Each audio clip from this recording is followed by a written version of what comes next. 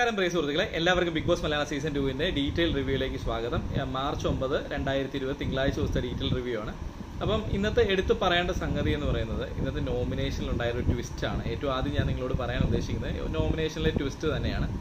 അപ്പോൾ ഇതുവരെ open nomination ചെയ്തുകൊണ്ടിരുന്നതിനകത്ത് നിന്ന് മാറി ഒരു ഗ്രൂപ്പ് നോമിനേഷൻ, ചിലരെ രക്ഷിക്കാനുള്ള സ്ഥാപിത താല്പര്യങ്ങളായിട്ടാണ് ഈ നോമിനേഷൻ എന്ന് എനിക്ക് തോന്നുന്നുണ്ട്. ഇപ്പോൾ കഴിഞ്ഞ വർഷവും ഇതുപോലെ തന്നെ നോമിനേഷൻ ഉണ്ടായിരുന്നെന്ന് പലരും കമൻറ്റ് ചെയ്ത് പറഞ്ഞിട്ടൊക്കെ ഉണ്ട് നേരത്തെ വീഡിയോയിൽ. പക്ഷേ എന്നാലും അതൊരു എന്താ പറയുക, ഒരാഴ്ചയും കൂടെയൊക്കെ മുമ്പോട്ട് പോയതിന് ശേഷമാണ് ഇത് ചിലരെ രക്ഷിക്കാനുള്ള ഒരു ശ്രമമാണോ എന്ന് എനിക്ക് തോന്നുന്നുണ്ട്. നിങ്ങൾ എപ്പിസോഡ് കണ്ടിട്ടുള്ളവർക്ക് തീർച്ചയായിട്ടും അങ്ങനെ തോന്നിയിട്ടുണ്ടായിരിക്കാം. ഇത് എൻ്റെ സംശയം മാത്രമാണ്. എന്തായാലും നമുക്ക് ഡീറ്റെയിൽ റിവ്യൂയിലേക്ക് പോവാം. അപ്പോൾ ഇന്നലെ പതിവിന് വിപരീതമായിട്ട് പാട്ടോടുകൂടിയല്ല തുടക്കം. തലേ ദിവസം എലിമിനേഷൻ, ഇന്നലെ വീണ എലിമിനേറ്റ് ആയതിന് ശേഷമുള്ള രംഗങ്ങളിൽ നിന്നാണ് ഇന്നത്തെ എപ്പിസോഡ് സ്റ്റാർട്ട് ചെയ്യുന്നത്. വളരെ വീണ പോയതിന് ശേഷം വളരെ ദുഃഖിച്ചിരിക്കുന്ന ആര്യയാണ് കാണിക്കുന്നത്. ആര്യ ഭയങ്കര കരഞ്ഞ് ബഹളം വെച്ചൊക്കെ ഇരിക്കുന്നുണ്ട്. അപ്പോൾ പാഷാണ ഷാജി വന്നിട്ട് ആര്യയെ ആശ്വസിപ്പിക്കുന്നു. അപ്പോൾ രഘു വന്ന് കെട്ടിപ്പിടിക്കുന്നുണ്ട്. പിന്നെ ഷാജി ആര്യയെ വിളിച്ചുകൊണ്ട് ഗാർഡൻ ഏരിയയിൽ പോകുന്നുണ്ട്. എന്തിനാണ് നീ വിഷമിച്ചിരിക്കുന്നതെന്ന് ചോദിക്കുന്നുണ്ട്. അപ്പം പറയുന്നുണ്ട്, ഞാൻ സുജോയുടെ കാലിൽ പിടിച്ച് വലിച്ചത് ശരിക്കും ഓർക്കുന്നില്ലായിരുന്നു, അതുകൊണ്ട് തന്നെയാണ് ഞാൻ വെല്ലുവിളിച്ചത്. അത് എന്നെ വിശ്വാസം ഉള്ളതുകൊണ്ടാണ് വീണ സപ്പോർട്ട് ചെയ്തത്. പക്ഷേ ഇത്തരത്തിലായി തീരുമെന്ന് വിചാരിച്ചില്ല. ഇപ്പം മൊത്തം നാണക്കേടായി, ആൾക്കാരൊക്കെ എന്നെക്കുറിച്ച് എന്ത് വിചാരിച്ചിട്ടുണ്ടാവും എന്നൊക്കെ പറയുന്നുണ്ട്. അപ്പോൾ ഷാജി പറയുന്നത് അതൊന്നും സാരമില്ല, അതൊന്നും പറഞ്ഞിട്ട് കാര്യമില്ല, ഇതെല്ലാം കഴിഞ്ഞില്ലേ, ഇനിയിപ്പോൾ പറഞ്ഞിട്ട് എന്താ കാര്യം എന്ന് ചോദിക്കുന്നത്. ശരിയില്ല, എല്ലാം പറഞ്ഞിട്ട് കാര്യമില്ലല്ലോ അല്ലേ. അപ്പം അതിനുശേഷം ആര്യ വീണയുടെ ഡ്രസ്സൊക്കെ പാക്ക് ചെയ്യുവാണ്. അപ്പോൾ അതിൻ്റെ കൂടെ വീണയ്ക്ക് ഒരു ലെറ്ററൊക്കെ അവിടെ ഇരുന്ന് എഴുതുന്നുണ്ട്. അപ്പോൾ നമ്മുടെ സാറ് പതുക്കെ ആര്യയുടെ അടുത്ത് വന്നിട്ട് പറയുന്നുണ്ട്, ആര്യ എന്തെങ്കിലും ആവശ്യമുണ്ടെങ്കിൽ എന്നോട് പറയണം, എന്നെ വീണയെ പോലെ തന്നെ കണ്ടാൽ മതി, എന്തെങ്കിലും ആവശ്യമുണ്ടെങ്കിൽ എന്നോട് പറയണം, ഞാൻ ആര്യയുടെ ഒരു ബ്രദറിൻ്റെ സ്ഥാനത്ത് നിന്ന് പറയുകയാണെന്നൊക്കെ പറയുന്നുണ്ട്. സാറ് വളരെ കാം ആൻഡ് ക്വയറ്റായിട്ട് വന്ന് പറയുന്നുണ്ട്. അപ്പോൾ അതിനുശേഷം അലക്സാണ്ടർ തൊട്ടടുത്തിരിപ്പുണ്ട്. അപ്പോൾ അലക്സാണ്ടറോട് ആര്യ പറയുകയാണ്, എന്നോട് ക്ഷമിക്കണം, കാരണം ഞാൻ എന്താ പറയുക, അത് ഓർക്കാത്തതുകൊണ്ടാണ് ഞാൻ അന്ന് അങ്ങനെ പറഞ്ഞത്. ഇപ്പോൾ സുജോയുടെ കാലെ പിടിച്ച് വലിച്ച രംഗമാണ് പറയുന്നത് കേട്ടോ. അപ്പോൾ അത് ഞാൻ ഓർക്കാത്തതുകൊണ്ടാണ് പറഞ്ഞതെന്നൊക്കെ പറയുന്നുണ്ട്. അപ്പോൾ അലക്സാണ്ടർ പറയുന്നുണ്ട്, സാരമൊന്നുമില്ല, അത് ഇപ്പോൾ ഇവരെ പോലെ അത്ര പ്രശ്നക്കാരൊന്നുമല്ല, ഇപ്പോൾ സോറി പറഞ്ഞാൽ ഇവർ അക്സെപ്റ്റ് ചെയ്യുന്നുണ്ട്. ആര്യൊന്നും ആണെങ്കിൽ ഇത് അക്സെപ്റ്റ് ചെയ്യാൻ തയ്യാറാകുന്നില്ലായിരുന്നു. അപ്പോൾ അങ്ങനെ ഒരുപാട് പ്രശ്നങ്ങളുണ്ടായിരുന്നു. അപ്പോൾ അത് നമ്മുടെ അലക്സാണ്ടർ അത് അപ്പോൾ തന്നെ അക്സെപ്റ്റ് ചെയ്യുന്നുണ്ട്. പിന്നെ ഉള്ളതെന്ന് പറഞ്ഞു കഴിഞ്ഞാൽ നമ്മുടെ ഫുക്രുവും എലീനയും കൂടെ കൂടിയിട്ട് സാറ് എന്താ മെയിൻ ഡോറിൻ്റെ അവിടെ നിൽപ്പുണ്ടായിരുന്നു. അപ്പോൾ സാറിനെ പതുക്കെ പൊക്കി എടുത്തുകൊണ്ട് വന്നിട്ട് ഫ്രണ്ട് ഡോറിൻ്റെ അവിടെ കൊണ്ടുവന്ന് വെക്കുന്നുണ്ട്. അതിനുശേഷം പിന്നെ ഡൈനിങ് ഏരിയയാണ് കാണിക്കുന്നത്. ഡൈനിങ് ഏരിയയിൽ ഷാജിയും നമ്മുടെ ആര്യയും എലീനയും ഫുക്രുവും കൂടെ കൂടി വന്നിട്ട് ഫുഡ് കഴിക്കുന്നുണ്ട്. അപ്പോൾ അതിനിടയ്ക്ക് വീണയെക്കുറിച്ചാണ് സംസാരം. വീണ പ്രശ്നങ്ങളൊക്കെ ഉണ്ടാക്കിയതിന് ശേഷം ചെന്നിട്ട് ആവശ്യമില്ലാതെ സാറിനോട് ചെന്നിട്ട് വഴക്കുണ്ടാക്കുന്നു എന്ന് പറയുന്നുണ്ട്. അപ്പോഴത്തേക്ക് അത് എനിക്ക് അത്ര ഇഷ്ടപ്പെട്ട ക്വാളിറ്റി അല്ല എന്ന് ഫുക്രു പറയുന്നുണ്ട്. അപ്പം അങ്ങനെയൊക്കെ ഓരോ ചെറിയ ചെറിയ കാര്യങ്ങൾ പറയുന്നുണ്ട്. പിന്നെ അത് അവിടെ അങ്ങോട്ട് തീർന്നു. പിന്നെ ഉള്ളതെന്ന് പറഞ്ഞാൽ വൈകുന്നേര സമയമാണ് കാണിക്കുന്നത്. വൈകുന്നേര സമയത്ത് നമ്മുടെ സാറാൻ പാർട്ടി, അതായത് അമൃതഗമയ, സുജോ, അലക്സാണ്ട്ര, രഘു എല്ലാവരും കൂടെ കൂടിയിട്ട് നാളത്തെ ദിവസം, അതായത് തിങ്കളാഴ്ചയാണല്ലോ ഇന്നലത്തെ കാണിക്കുന്നത്. അപ്പം നാളത്തെ ദിവസം തിങ്കളാഴ്ചത്തെ നോമിനേഷൻ എങ്ങനെ ആയിരിക്കണം എന്ന് പറയുന്നുണ്ട്. അപ്പോൾ അവർ പറയുന്നുണ്ട് പാഷാണ ഷാജിയെ നോമിനേറ്റ് ചെയ്യണം, അതുപോലെ തന്നെ ആര്യയെ നോമിനേറ്റ് ചെയ്യണം, ഫുക്രുവിനെ നോമിനേറ്റ് ചെയ്യണം, ഇങ്ങനെയുള്ള കാര്യങ്ങളൊക്കെ പറയുന്നുണ്ട്. അപ്പം ആര്യ ടീം തൊട്ടപ്പുറത്ത് ബാത്റൂം, ഇവർ ഗാർഡൻ ഏരിയയിൽ ഇരുന്നാണ് പ്ലാൻ ചെയ്തത്. തൊട്ടപ്പുറത്ത് ബാത്റൂം ഏരിയയിൽ ഇരുന്നിട്ട് ആര്യ ആൻഡ് പാർട്ടി പറയുന്നുണ്ട്, നമ്മളെല്ലാവരെയും അവർ നോമിനേറ്റ് ചെയ്യാൻ പ്ലാൻ ചെയ്യുന്നുണ്ട്, തീർച്ചയായിട്ടും ഒന്നാം സ്ഥാനത്ത് ഞാനായിരിക്കും ഫുക്രു പറയുന്നുണ്ട്. അപ്പം ആര്യ പറയുന്നുണ്ടല്ല ഞാനായിരിക്കും. അപ്പോൾ ഇങ്ങനെ അതിനെക്കുറിച്ചൊക്കെ അവർ സംസാരിക്കുന്നുണ്ട്. പക്ഷേ ഞാനൊരു കാര്യം നിങ്ങളോട് ചോദിക്കട്ടെ, ഇപ്പോൾ ഇവർക്കിപ്പോൾ ഇവർ ഒറ്റപ്പെട്ടു എന്ന് ഇവർക്കൊരു തോന്നലുണ്ട് വീണ പോയതിന് ശേഷം.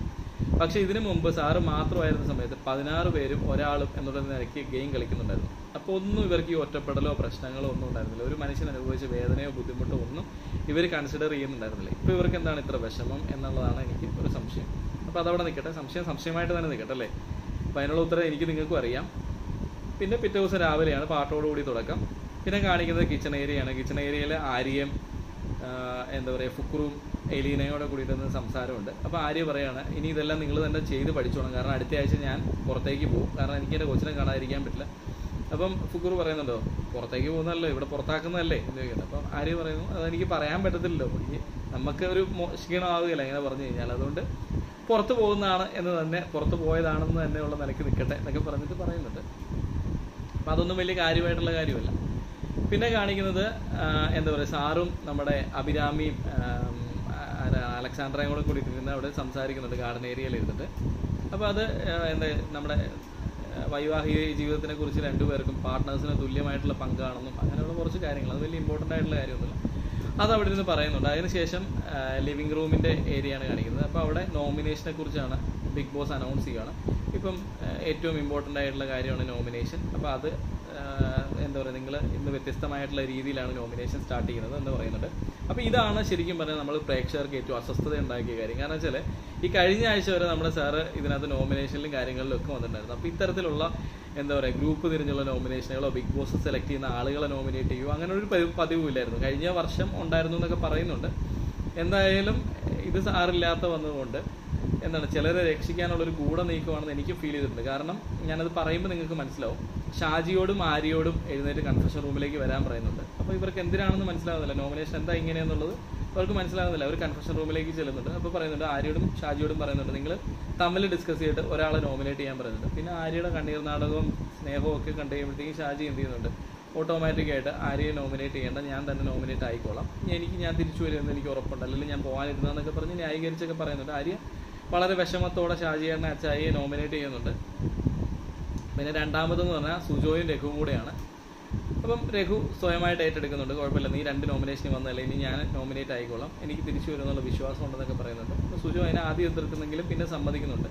പിന്നെ ഉള്ളതെന്ന് പറഞ്ഞാൽ ഫുക്രു രേഷ്മയാണ്. എനിക്ക് ഏറ്റവും കോമഡി ആയിട്ട് തോന്നിയത് ആ ഒരു നോമിനേഷനാണ് കേട്ടോ. കാരണം വേറൊന്നുമല്ല, ഏറ്റവും 32 ലക്ഷം ഫാൻസ് ഉള്ള ടിക്ടോക്ക് ഫോളോവേഴ്സ് ഉള്ള ഫുക്രു, ജനസമ്മതനായ ഫുക്രുവിന് ഭയങ്കര പേടി. വീണ ഔട്ടായതിനു ശേഷമാണ് ഈ പേടി വന്നേക്കുന്നത് കേട്ടോ. അപ്പോൾ രേഷ്മയോട് പറയണം, എടി നീ നോമിനേഷനിൽ നിന്നു, കാരണം നീ തിരിച്ചു വരുമെന്ന് എനിക്ക് ഉറപ്പുണ്ട്, ഞാൻ നിന്നാൽ ചിലപ്പോൾ ഞാൻ തിരിച്ചു വന്നില്ല എന്ന് വരും, അപ്പോൾ അതുകൊണ്ടാണ് നീ തിരിച്ചു വരുമെന്ന് എനിക്ക് 100% ഉറപ്പുണ്ടെന്ന് രേഷ്മയെ മോട്ടിവേറ്റ് ചെയ്ത് രേഷ്മയെ കൊണ്ട് സ്വന്തം പേര് പറയിപ്പിക്കുന്നുണ്ട്. അപ്പോൾ രേഷ്മ എനിക്ക് ഉറപ്പില്ല എന്ന് 2-3 പ്രാവശ്യം പറഞ്ഞെങ്കിലും ഫുക്രുവിൻ്റെ നിർബന്ധത്തിന് വഴങ്ങി രേഷ്മ തന്നെ സ്വന്തം പേര് പറയുന്നുണ്ട്. എന്നിട്ട് ആളത്ര സാറ്റിസ്ഫൈഡ് ഒന്നുമല്ല. അതിനുശേഷം പിന്നെ വന്നേക്കുന്ന അമൃതംഗമയ സിസ്റ്റേഴ്സും അലക്സാണ്ട്രയാണ്. അപ്പോൾ അലക്സാണ്ട്ര സേവ് ചെയ്ത് അവർ അമൃതംഗമയ സിസ്റ്റേഴ്സ് അവരുടെ പേര് തന്നെ പറയുന്നു. അങ്ങനെ സാൻഡ്ര അവരെ പറഞ്ഞ് അവർ നോമിനേറ്റ് ആവുന്നുണ്ട്. പിന്നെ അടുത്തതെന്ന് പറഞ്ഞാൽ അതിലും കോമഡിയാണ്. അടുത്ത നോമിനേഷൻ എന്ന് പറയുന്നത് ദയയും എലീനയാണ് നോമിനേഷനിൽ വന്നത്. അപ്പോൾ ദയ ഇത്തിരി പൊക്കി പറഞ്ഞാൽ ആള് ശകലം എന്താണ് അതിൽ സോപ്പിൽ വീഴും എന്നുള്ളൊരു ക്യാരക്ടറാണെന്ന് മനസ്സിലാക്കിയ എലീന നമ്മുടെ ദയെ ഇച്ചിരി പൊക്കിയൊക്കെ പറഞ്ഞ് ദയയെ കൊണ്ട് സ്വന്തം പേര് പറയിപ്പിക്കുകയാണ് ചെയ്യുന്നത്. എലീനെ പറയാൻ മടിയാണ്, അതുകൊണ്ട് ഞാൻ സ്വയം തന്നെ പറയുകയാണ്, ചേച്ചിക്ക് ഉറപ്പാണല്ലോ എന്നൊക്കെ ചോദിക്കുന്നുണ്ട്. അപ്പോൾ എലീനയ്ക്ക് നന്നായിട്ട് എലീന ഔട്ടാവും എലിമിനേഷനിൽ വന്നാലും. ദയ നിന്നാലും ദയ ഔട്ടാവും എന്നറിയാം.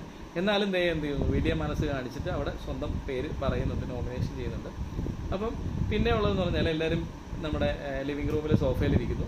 ബിഗ് ബോസ് നോമിനേറ്റ് ആയിട്ടുള്ള ആൾക്കാരെ അനൗൺസ് ചെയ്യുന്നു. അപ്പം പാഷാണം ഷാജിയുണ്ട്, രഘുവുണ്ട്, രേഷ്മയുണ്ട്, അമൃതംഗമയ സിസ്റ്റേഴ്സ് ഉണ്ട്, ദയുണ്ട്. ഇങ്ങനെ 5 പേരാണ് ഈ പ്രാവശ്യത്തെ നോമിനേഷനിൽ വന്നിരിക്കുന്നത് എന്ന് പറയുന്നുണ്ട്. അവിടെ കൊണ്ട് ആ പരിപാടിയും കാര്യങ്ങളൊക്കെ തീർന്നു. പിന്നെ ഉള്ളതെന്ന് പറഞ്ഞാൽ ദയ നമ്മുടെ ബിഗ് ബോസിനോട് അവിടെ ഇരുന്നിട്ട് എന്താ പറയുക മെയിൻ ഡോറിൻ്റെ അവിടെ ഇരുന്നിട്ട് പറയുകയാണ്, ബിഗ് ബോസിൻ്റെ ബുദ്ധി ഭയങ്കരമാണ്. കാരണം വേറൊന്നുമല്ല, മറ്റേത് ആരാണ് നോമിനേറ്റ് ചെയ്തത്, ആര് പറഞ്ഞിട്ടാണ് ഞാൻ ഔട്ടായെന്ന് അറിയില്ല, അപ്പോൾ ഫോണിലൊരു ഫോട്ടോ ഒക്കെ എടുത്തിട്ട് പോവുകയാണ് ചെയ്യുന്നത്. ഇപ്പോൾ ഇതിനൊക്കെ വിരുദ്ധമായിട്ട് ഈ പ്രാവശ്യം ആരെ നോമിനേറ്റ് ചെയ്തതെന്ന് കറക്റ്റായിട്ട് അറിയാൻ പറ്റുന്നുണ്ട്. അത് ഭയങ്കര ചീത്തായിപ്പോയി, ബിഗ് ബോസിൻ്റെ ബുദ്ധി ഭയങ്കരമാണ് എന്നൊക്കെ ഇങ്ങനെ പറഞ്ഞ് ഇരിക്കുന്നുണ്ട്. അതിനുശേഷം പിന്നെ ഒരു ഡെയിലി ടാസ്ക് ആണ് കാണിക്കുന്നത്. ഡെയിലി ടാസ്ക് വായിക്കുവാണ് ആര്യ എടുത്തിട്ട്. അപ്പോൾ അതാണ് ഭൂമിയിലെ നക്ഷത്രങ്ങൾ എന്ന് പറഞ്ഞിട്ട് രജിത് കുമാർ സാറിനെ കുറിച്ച് ആദ്യമായിട്ട് നമുക്ക് നല്ല കാര്യം പറയുന്നത് കേട്ടോ. ഇപ്പോൾ വ്യക്തിത്വ വികസനത്തിൻ്റെ സെമിനാറുകൾ എടുക്കുന്ന വ്യക്തിയും എന്താ പറയുക പുസ്തകങ്ങളുടെ രചയിതാവും ഒക്കെ ആയിട്ടുള്ള പ്രഭാഷകനും ഒക്കെ ആയിട്ടുള്ള രജിത് കുമാർ സാറിന് മറ്റുള്ളവർക്ക് ഒരു വ്യക്തിത്വ വികസനത്തിൻ്റെ കുറിച്ചൊരു സെമിനാർ എടുക്കാൻ പറയുന്നുണ്ട്. അപ്പോൾ സാറ് അതിനെക്കുറിച്ച് ഡീറ്റെയിൽ പറയുന്നുണ്ട്. പേഴ്സണാലിറ്റി ഡെവലപ്മെൻറ്റിനെ കുറിച്ച് നല്ല അടിപൊളിയായിട്ട് സംസാരിക്കുന്നുണ്ട്. അത് നിങ്ങൾ കണ്ടിട്ടല്ലേ തീർച്ചയായിട്ടും അത് കാണണം കേട്ടോ. അതെല്ലാം സാറിനെ പോലെ തന്നെ അനുകരിച്ച് പറയാൻ എന്നെക്കൊണ്ട് പറ്റുന്ന ഒരാളല്ല ഞാൻ. പുള്ളിയായിട്ടുള്ള റേഞ്ച് തന്നെ വളരെ വ്യത്യാസമാണ്. നമ്മൾ തീരെ താഴെയുള്ള ആളും സാർ ഭയങ്കര ഉയർച്ചയിലുള്ള ആളുമാണ്. അപ്പോൾ നമുക്ക് ആ ഒരു ലെവലിൽ നിന്ന് പറയാൻ പറ്റില്ല. പിന്നെ അത് ഞാൻ ഇമിറ്റേറ്റ് ചെയ്ത് പറയാൻ എനിക്കൊട്ടും ഇഷ്ടപ്പെടത്തുമില്ല. പിന്നെ അത് അവിടെ കൊണ്ട് തീരുന്നു. പിന്നെ ഉള്ളതെന്ന് പറഞ്ഞു കഴിഞ്ഞാൽ നമ്മുടെ രേഷ്മയ്ക്കും അലക്സാണ്ട്രയ്ക്കും കൂടി ഗാർഡൻ ഏരിയയിൽ വെച്ചിട്ട് സാർ ഒരു കജൻ്റെ കഥ പറഞ്ഞു കൊടുക്കുന്നുണ്ട്, ഒരു പുരാണ കഥ പറഞ്ഞു കൊടുക്കുന്നുണ്ട്. ഇപ്പം എനിക്കൊരു ചേഞ്ച് ആയിട്ട് തോന്നിയ കാര്യം എന്ന് പറഞ്ഞാൽ രേഷ്മ ഇപ്പോൾ പതുക്കെ അയൽക്കൂട്ടം ഉപേക്ഷിച്ച് സാറിൻ്റെ കൂടെ കൂടിയിട്ടുണ്ട് പതുക്കെ. കാരണം എന്ന് വെച്ച് കഴിഞ്ഞാൽ പോകെ സ്നേഹമുള്ളവരാരാണെന്നും നമ്മളെ പിന്നിൽ നിന്ന് കുത്തുന്ന ആരാണെന്നും ഒരു തോന്നൽ ഇവർക്ക് എല്ലാവർക്കും ഉണ്ടായിട്ടുണ്ട്. ഇപ്പം ഇതിൽ നിന്ന് നിങ്ങൾ നോക്കുക, ആരൊക്കെ പോയതിന് ശേഷമാണ് ഈ വീട് ശാന്തമായതെന്നും നല്ലൊരു റിതം ഇതിനകത്ത് വന്നതെന്നും നമുക്ക് ഈ കഴിഞ്ഞ 2-3 എപ്പിസോഡ് അല്ലെങ്കിൽ 2-3 ആഴ്ചകൾ കൊണ്ട് കറക്റ്റായിട്ട് മനസ്സിലായിട്ടുണ്ട്. കറക്റ്റ് ഫിൽട്രേഷൻ അല്ലെങ്കിൽ കറക്റ്റ് എലിമിനേഷനാണ് ഇതിനകത്ത് നടന്നിട്ടുള്ളതെന്ന് മനസ്സിലാവുന്നത്. പിന്നെ ഉള്ളതെന്ന് പറഞ്ഞാൽ അടുത്ത ഈ ഡെയിലി ടാസ്കിൻ്റെ കണ്ടിന്യൂവേഷനാണ് കാണിക്കുന്നത്. സാറാണ് ഫയൽ വായിക്കുന്നത്. അതിനകത്ത് പറയുന്നുണ്ട് ഗൾഫ് നാടുകളിൽ ഒരുപാട് എക്സ്പീരിയൻസുകളും ഉണ്ടായിട്ടുള്ളതും പിന്നെ എന്താ പറയുക ഒരുപാട് വ്യക്തി ജീവിതത്തിൽ ഒരുപാട് പ്രശ്നങ്ങളും പ്രയാസങ്ങളും ഒക്കെ നേരിട്ട ഒരു വ്യക്തിയാണ് ദയ. അപ്പോൾ ദയ തൻ്റെ എന്താ പറയുക ഇങ്ങനെയുള്ള കാഴ്ചപ്പാടുകൾ അവിടെയുള്ള ആളുകളുമായിട്ട് ഷെയർ ചെയ്യുക, എന്നിട്ട് അവർക്ക് എന്തെങ്കിലും ഉപദേശം വേണമെങ്കിൽ പറഞ്ഞു കൊടുക്കാമെന്ന് പറയുന്നുണ്ട്. പക്ഷേ ദയ കാര്യം പറഞ്ഞാൽ ഇതെല്ലാം പറയുന്നിടത്ത് കൈവിട്ട് പോകുന്നുണ്ട്. ആൾ ശരിക്കും പറഞ്ഞാൽ ഒരു കോമഡി ക്യാരക്ടറായി മാറിയേക്കണം. മത്സരാർത്ഥി എന്നുള്ളത് മാറി ഒരു കോമഡി ക്യാരക്ടറിലേക്ക് മാറിപ്പോയേക്കാണ്. ആൾ പറഞ്ഞു തുടങ്ങിയത് ഫ്രണ്ട്ഷിപ്പിനെ കുറിച്ചാണ്. പിന്നെ ഫ്രണ്ട്സിനെ ഒന്നും വിശ്വസിക്കാൻ പറ്റില്ല, എല്ലാവരും ചതിയന്മാരും ചതിച്ചുകളുമാണ്, എന്നെ ഒത്തിരി പേര് പറ്റിച്ചിട്ടുണ്ടെന്നൊക്കെ പറഞ്ഞ് ആൾ സെൻറ്റിയായിട്ട് പോകുന്നുണ്ട്. അപ്പോൾ ഷാജി അതിനകത്ത് ഇടപെടുന്നുണ്ട്. ഷാജി പറയുന്നുണ്ട് എനിക്കും ഒരുപാട് ഫ്രണ്ട്സ് ഉണ്ട്, എൻ്റെ ഫ്രണ്ട്സൊന്നും അങ്ങനെ പറ്റിക്കുന്നവരില്ല. അപ്പോൾ ഇതിനകത്തൊരു പ്രശ്നം എന്ന് പറഞ്ഞാൽ ഫ്രണ്ട്സിനെ സെലക്ട് ചെയ്യും ശ്രദ്ധിക്കണം, അത്രേ മാത്രമേ ഉള്ളൂ എന്ന് ഷാജി പറയുന്നുണ്ട്. പിന്നെ ദയ പതുക്കെ ഓരോരുത്തരും ഉപദേശിക്കുന്നുണ്ട്. ഷാജിയോട് പറയുന്നത് സിഗരറ്റ് വലി നിർത്തണം, സുജോയോട് പറയുന്നുണ്ട് നിന്റെ ദേഷ്യം ഇത്തിരി കുറയ്ക്കണം, പിന്നെ സാറിന് പഴയ പോലെ സ്നേഹമില്ല എന്നൊക്കെ പറയുന്നുണ്ട്. അപ്പോൾ അതൊക്കെ എന്ത് ചെയ്യുന്നുണ്ട്, ഷാജി ഇതിൽ ഇടപെട്ട് പറയുന്നുണ്ട്. അദ്ദേഹം ഒരു കോളേജ് അധ്യാപകനാണ്, ആവശ്യമില്ലാതെ സ്നേഹമൊന്നും കാണിച്ചു കഴിഞ്ഞാൽ അദ്ദേഹം സോഷ്യൽ സർവീസൊക്കെ ചെയ്യുന്ന ആളാണ്, അദ്ദേഹത്തിന് അതിനപ്പുറം ഒരു സ്റ്റാൻഡുള്ള ആളാണ്, ആവശ്യമില്ലാതെ പുള്ളിയോട് ഒട്ടാൻ നിൽക്കണ്ട എന്നുള്ള നിലയ്ക്ക് ദേഹിക്ക് പറഞ്ഞു കൊടുക്കുന്നുണ്ട്. അപ്പോൾ സാറ് പിന്നെ വിരോധമൊന്നും ദയ വിചാരിക്കണ്ടല്ലോ എന്ന് വിചാരിച്ച് ഒരു പാട്ട് ദേഹിക്ക് സ്പോൺസർ ചെയ്തൊരു പാട്ടൊക്കെ പാടുന്നുണ്ട്. ഇതോടെ അന്നത്തെ എപ്പിസോഡ് ഇവിടെ വൈൻഡ് അപ്പ് ചെയ്യുവാണ്. ഇതിനകത്ത് ഏറ്റവും ഇമ്പോർട്ടൻ്റ് ആയിട്ടുള്ള കാര്യം എന്ന് പറഞ്ഞാൽ നോമിനേഷൻ മാത്രമാണ്. നോമിനേഷനിലൊരു ചേഞ്ച്, അത് ചില വ്യക്തികളെ എന്ത് ചെയ്യണം രക്ഷിക്കാനുള്ള ഒരു ശ്രമമായിട്ടുള്ള നോമിനേഷൻ, ചില ആൾക്കാരുടെ കോമഡി ആയിട്ടുള്ള നോമിനേഷൻ, ഫുക്രുവിന് പേടിച്ചോട്ടം, പിന്നെ എന്താ പറയുക ദയെ കൊണ്ട് നിർബന്ധിച്ചുള്ള എലീനയുടെ നോമിനേഷൻ, ഇതൊക്കെയാണ് ഇതിനകത്തൊരു ഹൈലൈറ്റ് എന്ന് പറയുന്നത്. അപ്പോൾ ഇത്രയും ഭാഗം ഞാൻ പറഞ്ഞത് നിങ്ങൾക്ക് ഇഷ്ടപ്പെട്ടെങ്കിൽ നിങ്ങൾക്ക് കമൻറ്റ് ചെയ്യാം, ഇഷ്ടപ്പെട്ടില്ലെങ്കിൽ നിങ്ങൾക്ക് ഡിസ്ലൈക്ക് അടിക്കാം, എന്ത് വേണമെങ്കിലും നിങ്ങളുടെ ഇഷ്ടത്തിന് ഞാൻ വിട്ടു തന്നിരിക്കുകയാണ്. അപ്പം ഇത്തരത്തിൽ മറ്റൊരു വിഷയമായിട്ട് ഞാൻ ഉടൻ തന്നെ വരുന്നതായിരിക്കും. അതുവരെ ബൈ ഗൈസ്.